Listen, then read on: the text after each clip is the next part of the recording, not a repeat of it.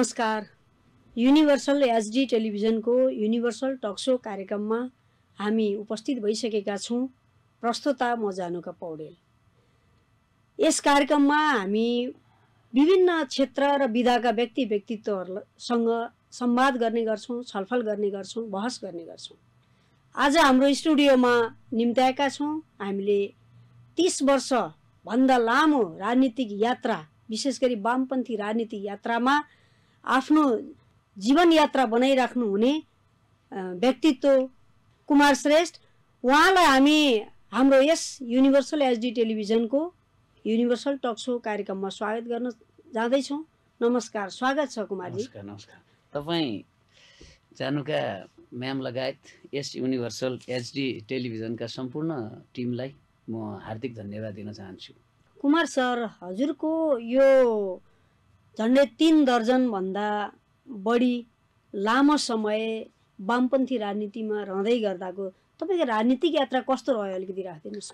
मैले 2042 साल म 14 वर्षको कक्षा 8मा पढ्दादेखि म अनेरासुबीको राजनीति मैले सिक्ने मौका पाएँ। म त्यहाँ आबद्ध बने, सदस्यता लिएँ। त्यसपछि विभिन्न चरणमा मैले तत्कालीन त्यो बेला नेकपा माले हुँदै पछि चाहिँ नेकपा एमाले हुने सन्दर्भमा पनि विभिन्न खालका चाहिँ नि आरो अब्रो मैले चाहिँ नि पार्टीले दिएको जुन आन्दोलन सङ्घर्षमा सरिक हुँदै हुँदै मैले लगभग लामो समयसम्म क्रियाशील रहेर मैले पार्टी सदस्यता प्राप्त गरेँ। पछिल्लो चरण मैले नेकपा एमाले छोडेर म नेकपा माले कमरेड सीपी मैनालीले नेतृत्व गरेको पार्टीमा म गएँ र त्यस पार्टीको म पोलिट ब्युरो सदस्य को जिम्मेवारीमा लिएर म 6-7 वर्ष त्यो पार्टीमा काम गरेर म काठमाडौँ क्षेत्र नम्बर 7बाट प्रतिनिधि सभामा चुनाव पनि लडेँ म, होइन, चुनाव हारियो। र मेरो समग्रमा मेरो मूल्याङ्कन के हो भन्नुहुन्छ भने म आफू कम्युनिस्ट स्कुलिङबाट आएको, मेरो आफ्नो बुवा नै कम्युनिस्ट भएको हुनाले मेरो रगतै कम्युनिस्ट हो। त्यो कारणले म अहिले तपाईँले मलाई जुन यो स्टुडियोमा बोलाउनु भयो, म मेरो स्वर्गीय बुवा चन्द्रबहादुर श्रेष्ठप्रति म चाहिँ नि तपाईँको कृतज्ञता प्रकट गर्छु, उहाँलाई सम्झिन्छु। मेरो बुवाको पनि योगदान छ। र मलाई के छ भने अहिले पनि मेरो निष्कर्ष, मेरो मूल्याङ्कन र मेरो विवेचना के हो भने जानुकाजी, अहिले पनि तपाईँको यो देशमा खानलाई बाँच्ने र बाँच्नलाई खाने बीचको विभेद अन्त्य भएको छैन। यो देशमा कमाएर खाने र खाएर कमाउने बीचमा विभेदमा अन्त्य भएको छैन।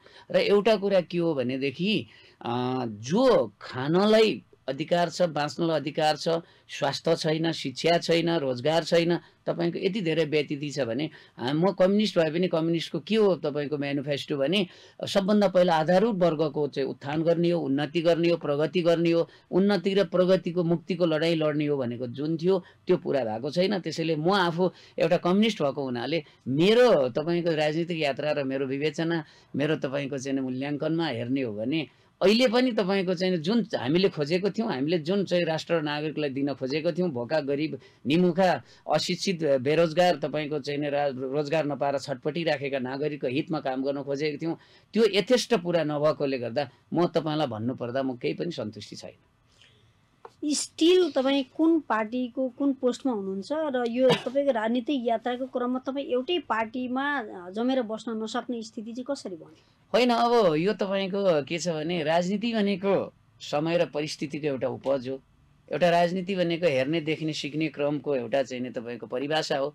त्यसले गर्दाखेरि अब म अहिले तपाईँलाई भन्नुपर्दाखेरि जुन एउटा चाहिँ म पछिल्लो चरण नेकपा माले सीपी कामरेडले नेतृत्व गरेको पार्टीमा थिएँ।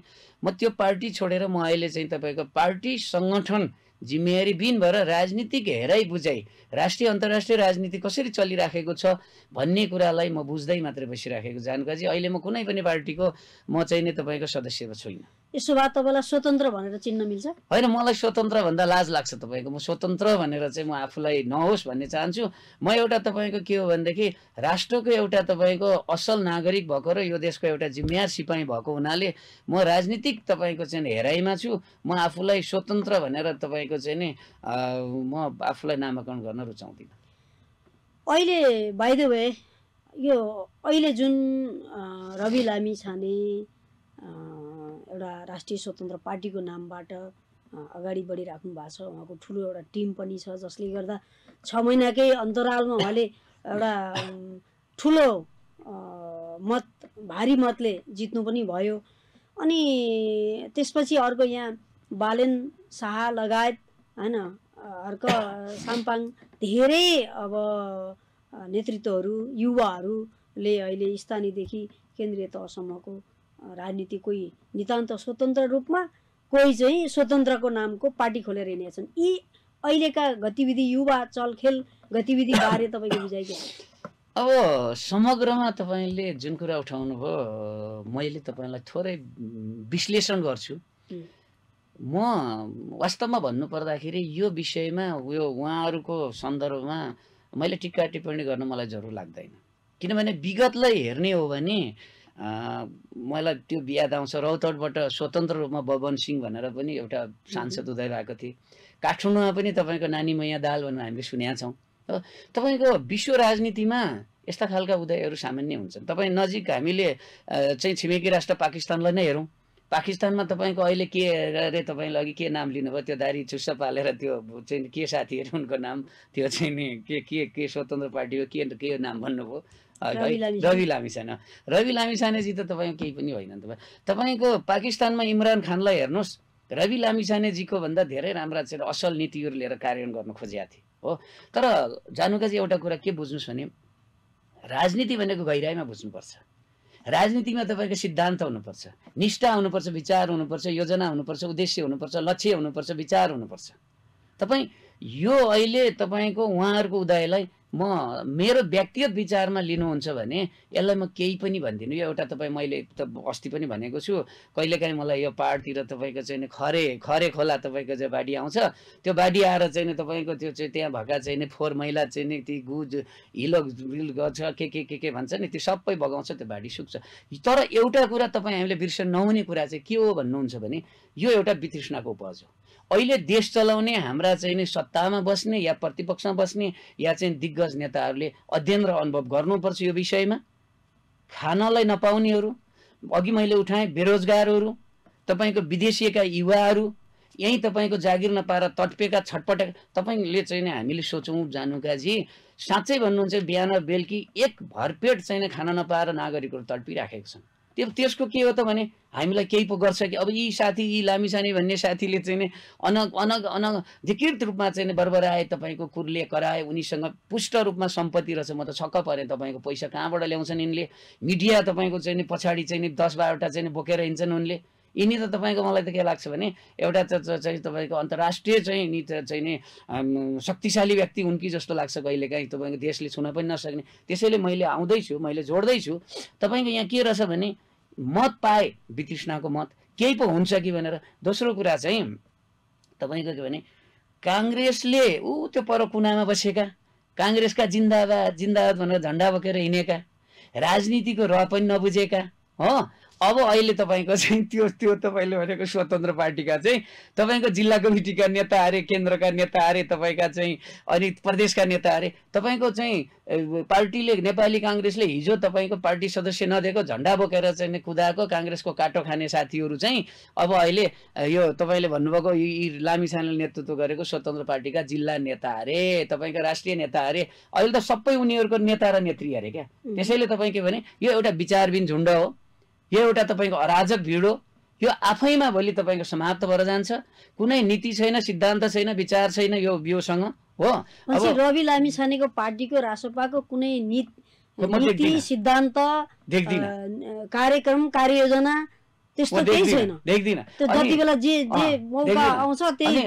अनि मलाई चाहिँ बडो हाँस उठ्ने चाहिँ तपाईँको इमानको राजनीति गर्नुपर्छ, म इमान बोकेको मान्छे हो भन्छन् है उनी।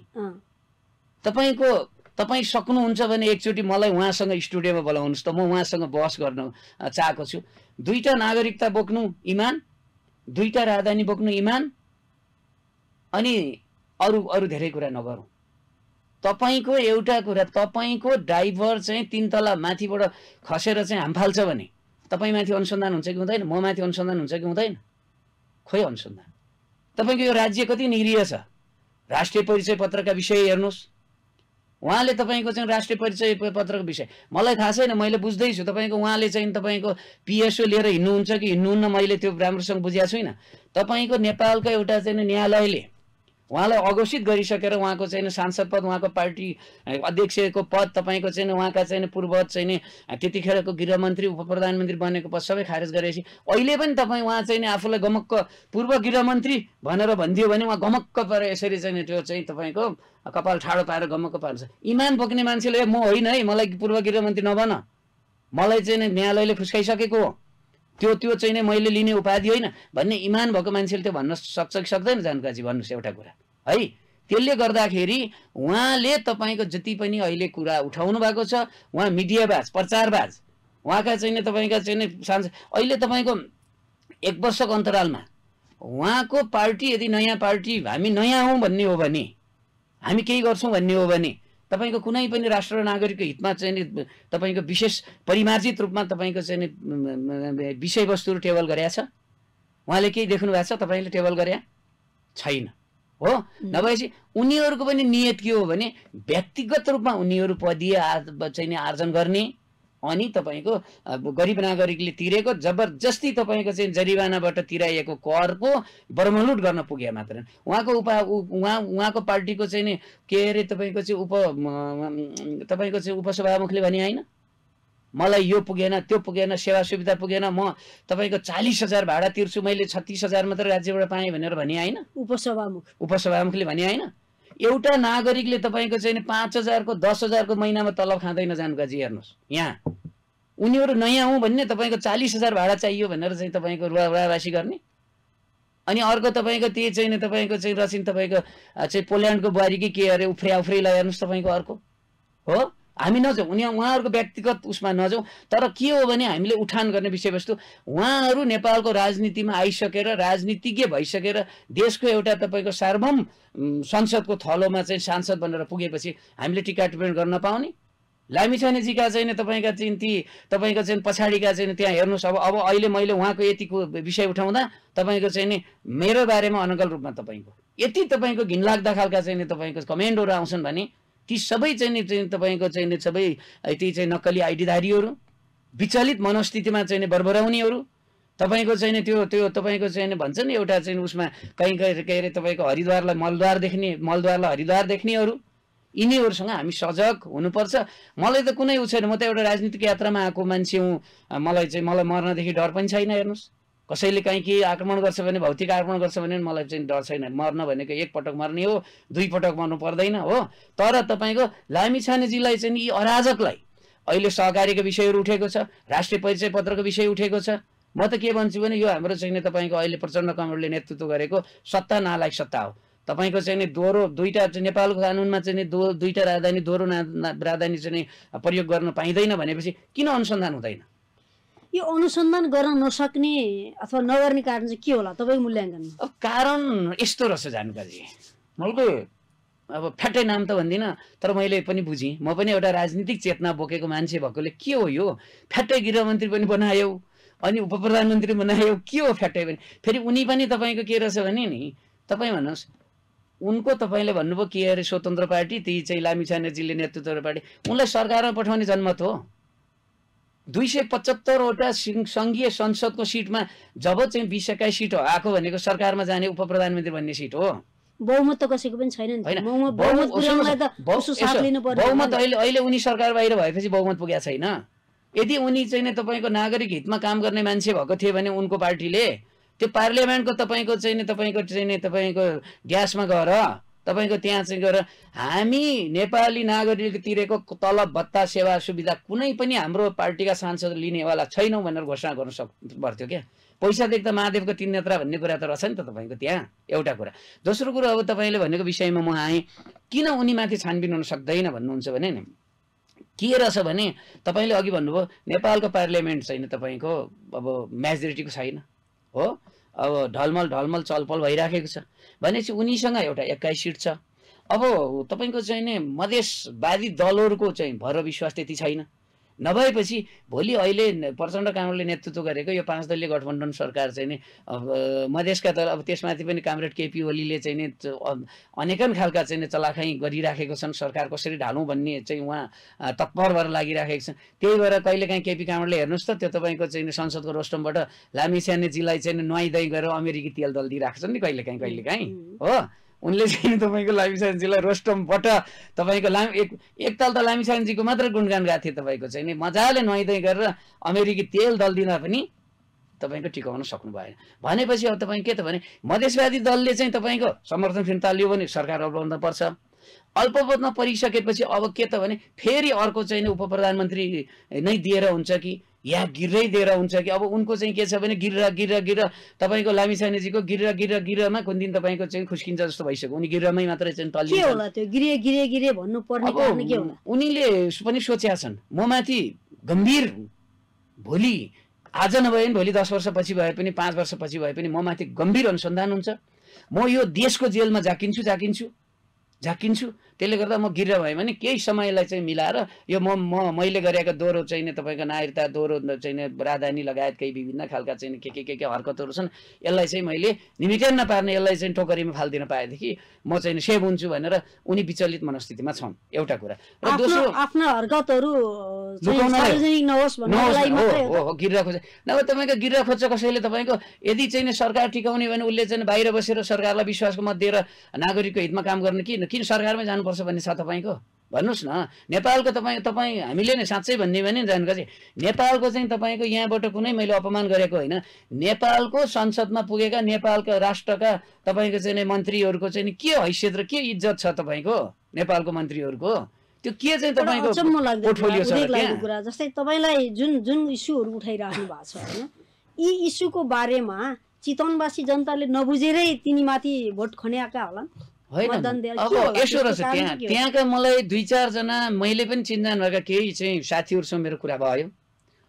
के भने कसैको छोरा विदेश कसैको छोरी विदेश हो, भोलि काहीँ केही भयो भनेदेखि उहाँले विदेशदेखि मेरो छोरालाई फर्काइदिन्छ मेरो छोरीलाई फर्काइदिन्छ भनेर भोट हालेको। मेरो त सबै परिवार काङ्ग्रेस हो, मैले चाहिँ भोट हालेँ, हामीले चाहिँ भोट हाल्यौँ।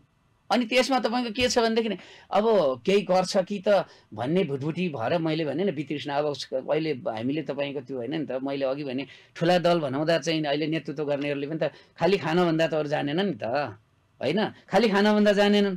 अब बेरोजगार छ, भोको पेट छ, स्वास्थ्य उपचार गर्न पाएको छैन, अनि त्यो के गर्न त भोट भने अब उनी चाहिँ तपाईँको बरबराउन थाले, म यो गर्छु त्यो गर्छु। हामीले जितेको 100 दिनभित्र 100 जना युवाहरूलाई विदेशको गल्लीमा स्टिकर टाँसेर नेपाल फर्काएर रोजगार दिन्छु भने भोट त हाल्नु पर्यो नि त जानुकाजी। मेरो छोराले यहाँ रोजगार पाउँछ कि कतिजनालाई ल्याएछन् तपाईँको रोजगार दिएछन् त्यो त मलाई थाहा छैन। हेर्नुहोस् हो, रोजगार कतिजनालाई दिए मलाई थाहा छैन है, मैले अघि भने नि होइन। त्यसले गर्दा म उनको व्यक्तिगत रूपमा टिका टिप्पणी गर्न पनि चाहन्न। मलाई त तपाईँको साँच्चै भन्नुहुन्छ भने यिनीहरू आफै विलिन भएर जाने हुन्, समाप्त भएर जाने हुन्, नाम लिन पनि मलाई उपयुक्त छैन। तपाईँको बुझ्नु पनि हामी तपाईँको चाहिँ म 35-36 वर्ष निरन्तर कम्युनिस्ट राजनीति गरेँ। म नेता भनेर कसैले नेताजी भन्यो भने मलाई लाज लाग्छ। म नेता होइन नि तपाईँको हो, म त एउटा सिक्दैछु, एउटा तपाईँको यो देशको एउटा चाहिँ तपाईँको जिम्मेवार राष्ट्र र नागरिकप्रति तपाईँको चाहिँ स्वाधीन राष्ट्रको यो देश मेरो हो भन्ने म एउटा यो माटोको रक्षा गर्नुपर्छ भनेर जिम्मेवार मान्छे हुँ हो।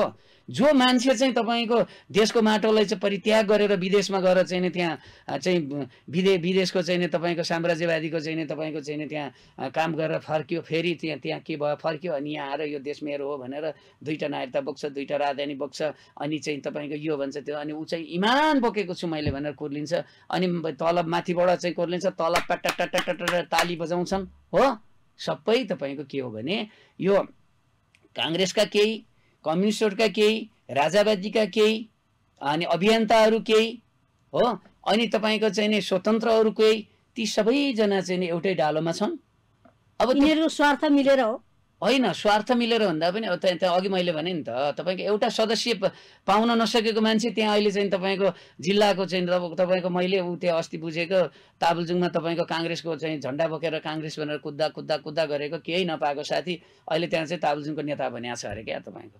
अब तपाईँको चाहिँ नेता बन्न त त्यहाँ त कुनै क्राइटेरिया भएन नि त तपाईँको हो, नेता नेत्री अरे क्या तपाईँको। यसो हेरौँ नेता अनि नेत्री अरे, अनि तपाईँको सबै नेता सबै नेत्री।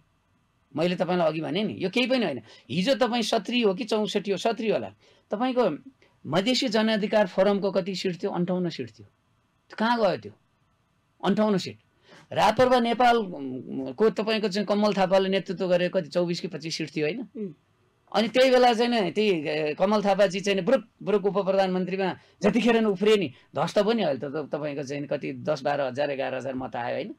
भनेपछि कुनै पनि तपाईँको निष्ठाविहीनहरूको मत हो यो, लक्ष्यहीनको मत हो यो, उद्देश्यविहीनको मत हो यो मत टिकाउ हुनेवाला छैन र यिनी भोलि तपाईँको उयो हो तपाईँको बुझ्नुभयो नि। त्यसैले मलाई अब तपाईँले भन्नुभयो काठमाडौँमा भन्छन् अब तपाईँको त्यो के रहेछ भने 20-40-50 जनालाई चाहिँ साथीले चाहिँ त्यो भिडमा त्यो कुनै कार्यक्रम समारोहमा पठाउँदो रहेछन् पहिल्यै योजना मिलाएर, अनि त्यहाँ चाहिँ तपाईँको बालेन भनेर उफार्दो रहेछन् है। भन्नाले आफ्नै पकेटभित्रका मान्छेलाई प्रोपोगन्डा बनाउनको लागि पठाएका, केही होइन। काठमाडौँ तपाईँको यहाँ हुन्छ, हिजो तपाईँको जोत्ने, चिथोर्ने, खोतल्ने, खन्ने, गरिबीको उठीवास लाउने सारा काम भए, कुनै पनि तपाईँको योजना भित्रको कामहरू छैनन्, एउटा कुरा। दोस्रो कुरो अब तपाईँको हेर्नुहोस् अहिले यसो तपाईँ हामी गयो भने भन्छ सहर झिलिमिली भयो। यहाँ तपाईँको कस्तो छ भने हेर्नुहोस् यति धेरै अत्याचार गरेको छ काठमाडौँ महानगरपालिकाले नागरिकमाथि के। तपाईँको मोटरसाइकल एकछिनलाई मागेर, मसँग मोटरसाइकल छैन, म एउटा गरिब भएँ, तपाईँको मोटरसाइकल एकछिन मागेर मैले लिएर गएँ, परतिर गएर मैले एकछिन चाहिँ पार्किङ गरेँ, आउँछ मोटरसाइकल उठाएर लगिदिन्छ, मलाई जबरजस्ती 1000 रुपियाँ चिट कटाउँछ। मसँग 1000 रुपियाँ भयो भने तपाईँको अर्को 500 थपेर 4 जना परिवार 1 महिना खाने चामल किन्न सक्छु। एउटा सिस्टममा त बस्नु पर्यो नि त, एउटा पार्किङ कहाँ गर्ने, गाडी कहाँ। सुन्नुहोस् न, सिस्टम त पार्किङ गर्ने त तपाईँको चाहिँ नि त्यो महानगरपालिकाले भयो। सुरुमा देख्नु भएन कहाँ कहाँ चाहिँ तपाईँको सम्झिँदा नै हाँस उठ्छ चाहिँ सारा चाहिँ होटलहरूको कसको टोयलेट युज गर्ने अरे, तपाईँको चाहिँ नि 4 तल्ले 5 तल्ले पार्किङ गर्ने अरे, यता के सेवा अरे, उता एम्बुलेन्स सेवा, खोक्या हो कि होइन? यसको मतलब कोही विकल्प दिएर उठाउनु राम्रो हो, विकल्प होइन। सुन्नुहोस् न, तपाईँलाई एउटा कुरा के भन्नुहोस् भने नि, तपाईँ एउटा देशको नागरिक, म एउटा देशको नागरिक भइसकेपछि मेरै करले बाँचेका, म त तपाईँलाई के भन्छु, यो टेलिभिजनदेखि नि तपाईँको अन्यथा नहोस्, हामीले पालेका पाल्तुहरू हुन् क्या, बुझ्नुभयो नि, हामीले पालेको पाल्तुहरू हुन् क्या। तपाईँको एउटा कुरा के बुझ्नुहोस् तपाईँले भने, म नागरिकले गल्ती गरेँ भने राज्यले मलाई दण्ड जरिवाना गर्नुको सट्टा मलाई माफी मगाउने, आइन्दा फेरि नगर्नुहोस् है भन्ने चेतावनी दिने, मलाई सजेसन दिने, तपाईँसँग 1000 रुपियाँ चाहिँ जरिमाना तिर्ने पैसा छ कि छैन, तपाईँको कतिजना परिवार चाहिँ खानु बस्नुहुन्छ भनेर भन्ने, त्यो भन्नु पर्दैन राज्यले। अनि त्यही गरिब नागरिकले तिरेको चाहिँ भोको पेटमा तपाईँको चाहिँ 2 साग रोटी खान नपाएर चाहिँ बच्चा बच्चीको पेट काटेर तिरेको करको बर्मलुट गर्ने, सहर झिलिमिली गर्ने, सबभन्दा पहिला राज्यले, महानगरपालिकाले तपाईँको गरिबको पेट झिलिमिली गर्नुपर्छ। जानकाजी, गरिबको पेट झिलिमिली गर्नुपर्छ, गरिबको स्वास्थ्यलाई झिलिमिली गर्नुपर्छ। अहिले जाडोमा तपाईँको हेर्नुहोस् भूकम्पले पीडित कतिजना, 45 जना कि कतिजनाको मृत्यु भइसक्यो तपाईँको। यदि राज्यले चाह्यो भने बचाउन सक्दैन? सक्छ नि तपाईँको। अनि बालेनले गरेको क्रियाकलाप, गतिविधि, विकास निर्माण लगायत जति पनि महानगरपालिकाबाट गरेको कामले त धेरै मान्छेहरू वाह भन्छन्। त यो के हो त? के जनताले जीवन्त अनुभूति केही गरेर पाएको छैन? तपाईँ सुन्नुहोस्, यहाँ एउटा कुरा के छ भने नि, उनीले जति मत पाए त्योभन्दा उनीलाई नरुचाइएको मत बढी छ अहिले, होइन? त्यही बेला भन्नुहोस् न, लगभग 90,000 भन्दा बढी त उनीको विरुद्धमा खसेको मत छैन। तपाईँको नेपाली काङ्ग्रेस नेकपा एमालेको चिन्हमा खसेको 90,000 मत बढी छ नि, हो? त्यो मत अब उनलाई नरुचाइएको मत पनि हो नि, एउटा कुरा हो। दोस्रो कुरो तपाईँको वाइ गर्दैमा हुन्छ, के छ योजना? तपाईँको काठमाडौँमा हेर्नुहोस्, तपाईँको कुकुरले, तपाईँ जानुहोस् त त्यहाँ टेकुमा दिनमा तपाईँको 50औं जना चाहिँ कुकुरले टोकेको मान्छेहरू आउँछन् त्यहाँ। कुकुर एउटा व्यवस्था, मैले त पटक भनेको छु, महानगरपालिकाका महानगरका रक्षकहरूलाई, महानगर प्रहरीहरूलाई नागरिकको सामान लुट्न, पिट्न, लछार्न, थेचार्न, फ्याँक्न, यो गर्न नेपालको कानुनले पनि नागरिकको सम्पत्तिको रक्षा गर भनेको छ। त्यो तपाईँको लुट्न, त्यो तान्न, त्यो लछार्न, त्यो पछार्न होइन कि कुकुरको सुरक्षा गर्न पठाऊ। एउटा नागरिकलाई पनि चाहिँ तपाईँको नटोकोस् त महानगरका चाहिँ भुसिया कुकुरहरूले। कुकुर व्यवस्थापन गर्न सकेको छैन तपाईँको महानगरले, अनि तपाईँको चाहिँ यो गर त्यो गर भनेर चाहिँ खोकेर हुन्छ। जानकाजी, नागरिकको जनधनको सुरक्षा गर्न परेमा त्यहाँ चाहिँ अलि दादागिरी देखाएको भन्नु खोज्नु होइन? दादागिरी त तपाईँको वर्दी लगाएपछि त्यो देखाइ नै हाल्छ। नेपालमा चाहिँ तपाईँको हेर्नुहोस् न, तपाईँ कुर्सीमा बस्ने, तपाईँको चाहिँ सरकारी ड्रेस लगाएपछि त उसलाई त तपाईँको घोप्टो पर्नुपर्छ, तपाईँको झोक्राएर नमस्कार गर्नुपर्छ। ऊ त तपाईँको सर्वैसर्वा हो तपाईँको। ऊ त तपाईँको यो देशको चाहिँ मलाई कसैले छुन सक्दैन। वर्दी लगाएपछि त झन् छुन सक्ने कुर्सी द अनुहार पनि हेर्न पाइँदैन हामीले। तपाईँ काठमाडौँकै नागरिक भएको हिसाबले एकदम निष्पक्ष रूपमा भनिदिनुहोस् त, के जनताले, नागरिकले अनुभूति गर्ने खालको केही पनि भएको छैन? केही देख्दिनँ म। किनभने सबभन्दा पहिला के हो भने जानुकाजी, नागरिकले अनुमति के गर्नु पर्यो भने नि, म भोकै छु, मलाई दाल भात तरकारी अचार विचार पुग्दैन भने मलाई चाहिँ तपाईँको आलुमा झोल हालेर पनि मेरो पेट भर्ने चाहिँ अधिकारबाट म वञ्चित हुनु भएन हो। मलाई जाडोले लग लग लग लग कामिरहेको छु, मसँग लाउनु लुगा छैन, मलाई लुगा लाउन पाउनु पर्यो। म उपचार गर्न नपाएर तपाईँको म आज मर्छु कि भरे मर्छु कि भोलि मर्छु कि भन्ने अवस्थामा छु हो। मलाई उपचार हुनु पर्यो, बुझ्नुभयो नि। म आज जाउँ कि भोलि जाउँ कि विदेश चाहिँ नि साउसँग ऋण काटेर विदेश गएर चाहिँ अर्काको देशमा नोकर बसेर मैले चाहिँ 10-20 हजार 30-40 हजार कमाउनको लागि म विदेश हान्न खोज्दैछु। मलाई स्वदेशमै तपाईँको रोजगार दिनु पर्यो।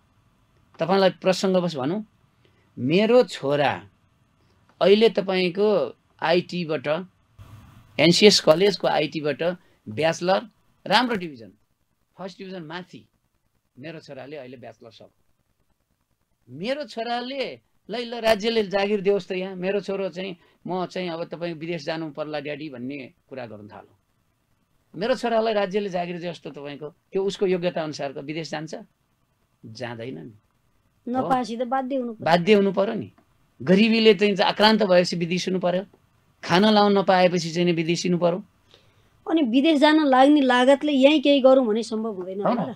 यहाँ केही गरौँ भनेर कसरी सम्भव भयो त जानुकाजी? अब व्यापार हुँदैन, डुब्छ।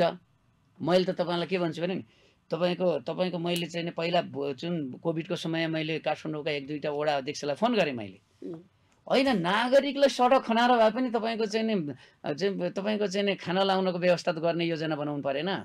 मैले पटक पटक उठाएको छु, राष्ट्रपतिदेखि जनप्रतिनिधिसम्मले खाने तलब भत्ता सेवा सुविधा चाहिँ तपाईँको बर्मलुट रोक्नु पर्यो।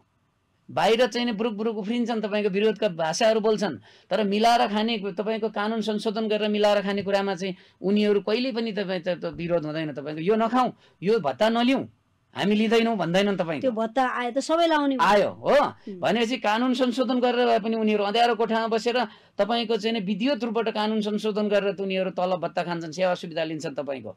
अनि पूर्व भइसकेपछि पनि तपाईँको चाहिँ उनीहरूलाई सुरक्षादेखि लिएर चाहिँ भत्तादेखि लिएर सबै उनीहरूको त तपाईँको चाहिँ नेपाली नागरिक हामी त कारिन्दा भयौँ, तपाईँको हामी नोकर भयौँ। हामी उनीहरूको त तपाईँको तेल लगाएर तल चाहिँ खुट्टादेखि टाउकोसम्म हामीले मालिस गरिदिनु पर्ने, सबै चाहिँ तपाईँको चाहिँ राखिदिनु पर्यो हामीले भोगभोगै तिरेको करले। भनेपछि तपाईँको मैले पटक पटक उठाएको कुरा के छ भने राष्ट्रपतिदेखि जनप्रतिनिधिसम्मले खाने तलब भत्ता सेवा सुविधाको पुनर्विचार गरेर त्यसलाई तपाईँको कटौती गर्नुपर्छ र गरिब नागरिक हितमा प्रयोग गर्नुपर्छ भन्ने मेरो माग हो। त्यो गर्न तपाईँ यदि जनप्रतिनिधि भएको भए त्यो कटौती गरौँ भन्ने प्रस्ताव राख्न सक्नुहुन्थ्यो? होइन, मैले त तपाईँको अघि भने मैले जानुकाजी म काठमाडौँ क्षेत्र नम्बर 7बाट प्रतिनिधि सभामा उठ्दा तपाईँले मेरो भिडियो खोजेर पनि हेर्न सक्नुहुन्छ हो। मैले भनेको छु, म यदि पार्लियामेन्टमा पुग्ने हो भने मलाई पठायो भने म पार्लियामेन्टबाट लिने तलब भत्ता सेवा सुविधा लिँदिनँ भनेर मैले घोषणा गरेको। अझै पनि पुगेँ भने म लिँदिनँ। फेरि अनि त्यसको लागि त कम्तीमा उसले काम गरिसकेपछि, दौडधुप गरिसकेपछि, राष्ट्रको निम्ति समर्पित भइसकेपछि बाँच्नु त ऊ पनि त परेन। होइन, बाँच्न भनेको यसो छ क्या जानुका चाहिँ, हिजोको दिन हेर्ने हो भने नि अहिले तपाईँ के भने राजनीति भनेको व्यापार व्यवसाय भयो, प्रतिस्पर्धा भयो हो, पैसाको खेल भयो है अहिले भनेको।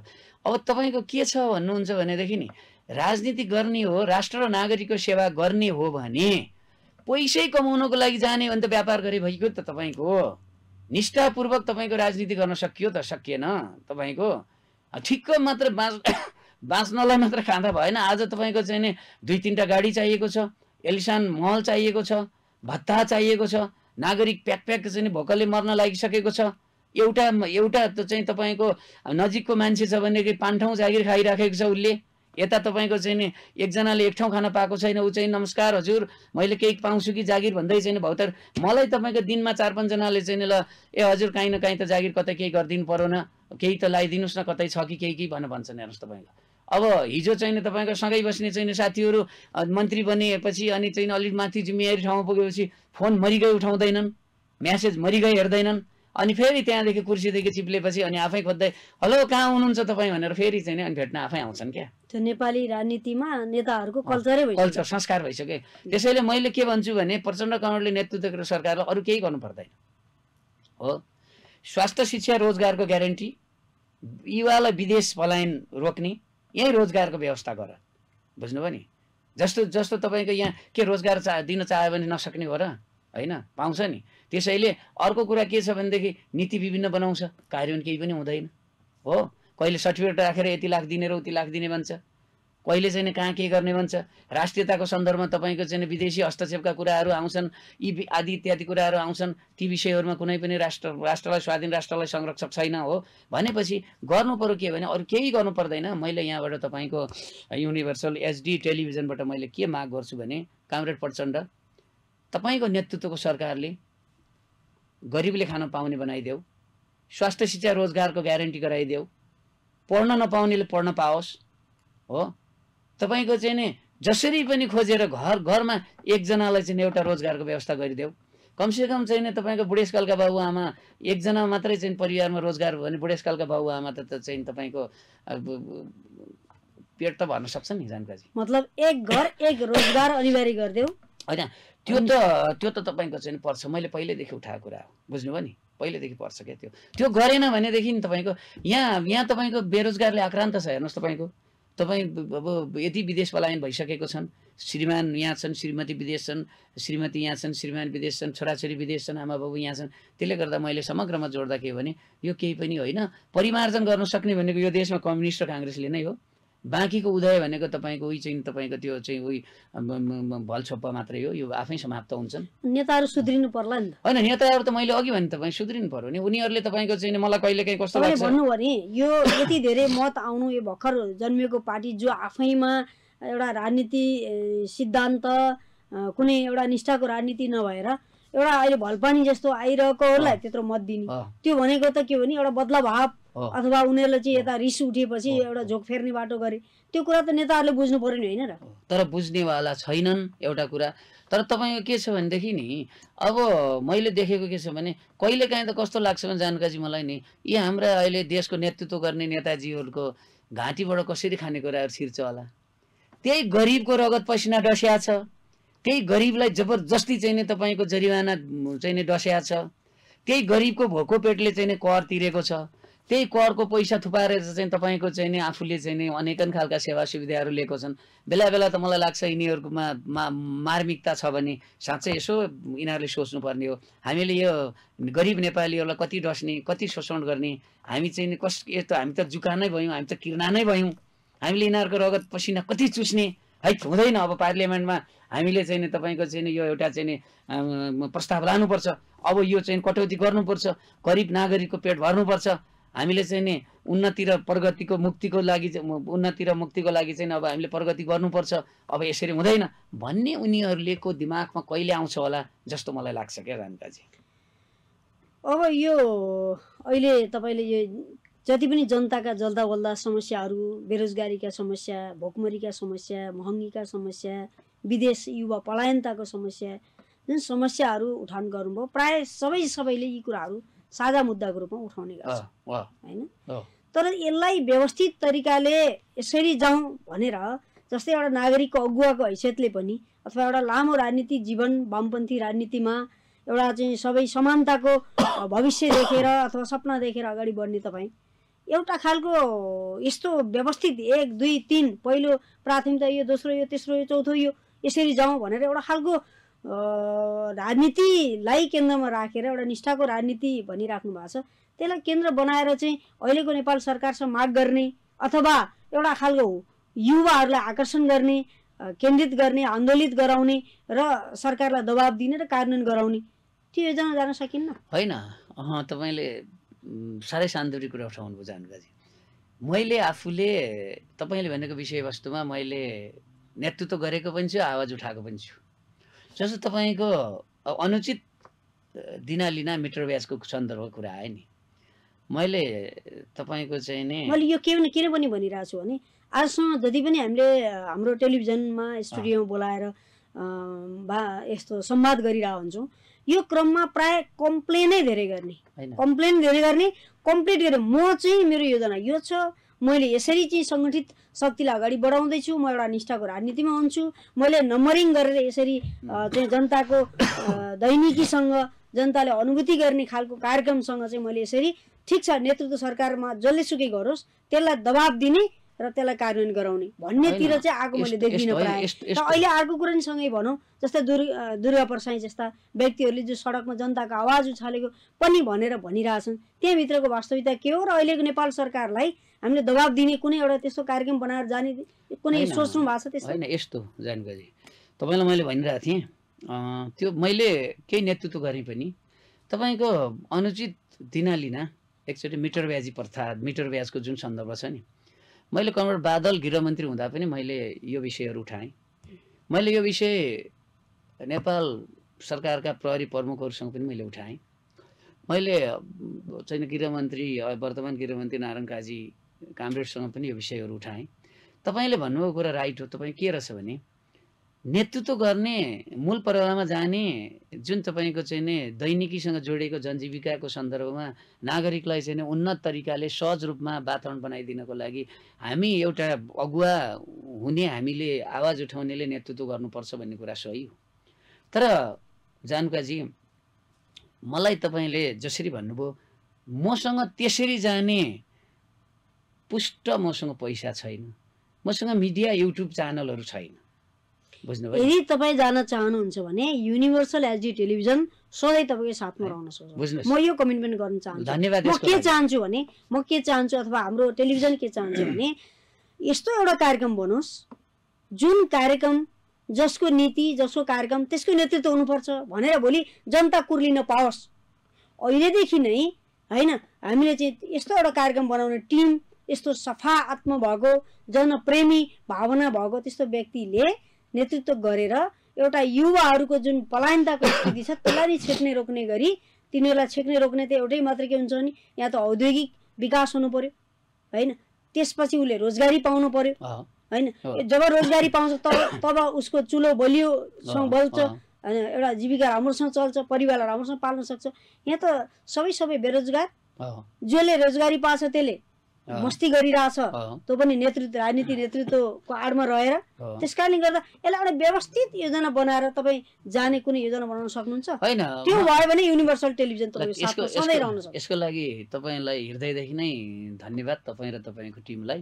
र मैले तपाईँलाई थोरै कुरा उठाइराखेको थिएँ।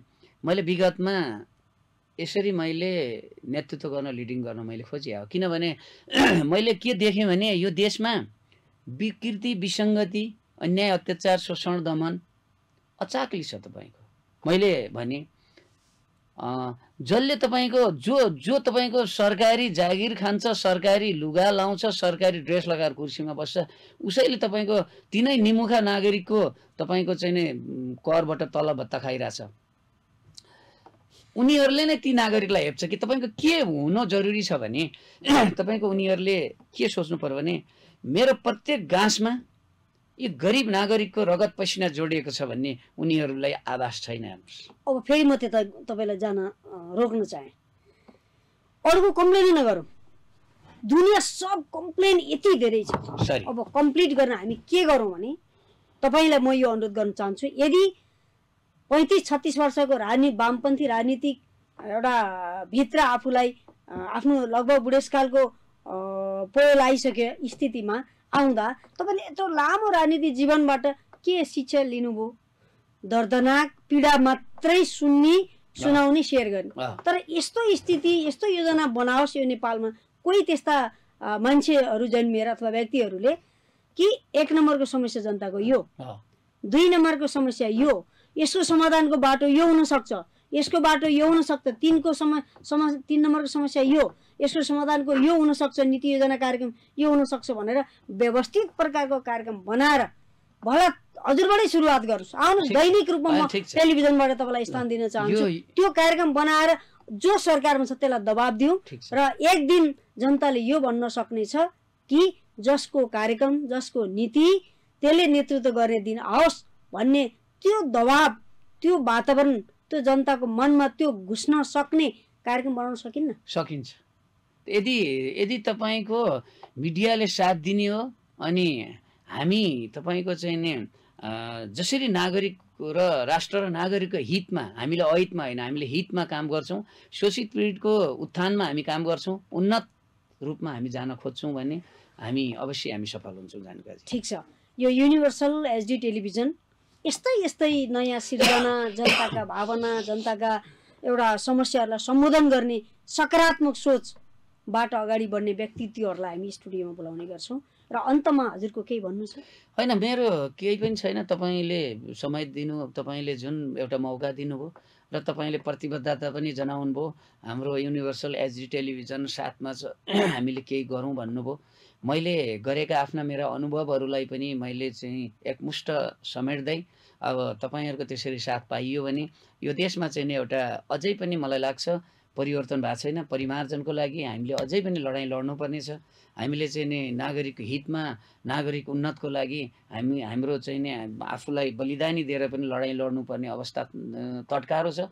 त्यसले गर्दा तपाईँहरूको त्यसरी साथ र सहयोग पायो भने हामी फेरि पनि बसेर छलफल गरेर हामीले चाहिँ नि एउटा नागरिक हितमा कसरी अगाडि बढ्ने भन्ने योजना बनाएर हामी चाहिँ नि अगाडि बढ्न सक्छौँ। त्यसको लागि म सधैँभरि तयारी छु।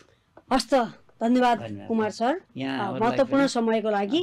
अब हामी हाम्रो कार्यक्रमको अन्तिममा आइसकेका छौँ र 30औं वर्षको एउटा राजनीतिक यात्रामा आफूलाई जनताको आवाजहरू बुलन्द गर्दै हिँड्ने व्यक्तिको रूपमा आफूलाई स्थापित गर्नुभएको छ कुमार श्रेष्ठ। उहाँलाई म धन्यवाद दिन चाहन्छु र हाम्रो आजको निर्धारित समय सकिएको छ। र यस्तै यस्तै व्यक्तित्वहरूलाई ल्याएर हामी छलफल बहस गर्ने गर्छौँ र देशमा परिवर्तनको निम्ति यदि कोही चाहना राख्नुहुन्छ भने हामी युनिभर्सल टेलिभिजनलाई स्वागत गर्न चाहन्छौँ। यहाँबाट आम देशवासीको लागि सन्देश पनि दिन चाहन्छौँ भन्दै यस्तै यस्तै कार्यक्रम लिएर फेरि हामी अर्का कार्यक्रममा आउनेछौँ। आजलाई भने युनिभर्सल एचडी टेलिभिजनको युनिभर्सल टक सो कार्यक्रम को आजको संवाद यही सकिएको छ। हेर्दै गर्नुहोला युनिभर्सल टेलिभिजनको युनिभर्सल टक सो कार्यक्रम। हस्त।